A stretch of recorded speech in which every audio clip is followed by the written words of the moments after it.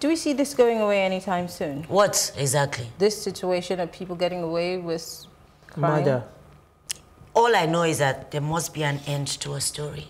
Every story has an end. And we cannot continue like this forever. Look at Rwanda. Look at them. No, we can't get to Rwanda stage. We can't go through that process. We must not. Okay, so what do you want? No.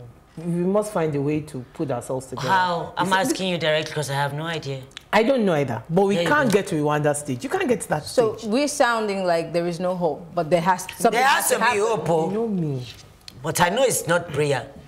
Faith without work is dead. We have been praying. We pray. Churches on this street somewhere. There's church everywhere. If it's by church, we won't have problem. Or mosques. Or mosque, we won't have problem.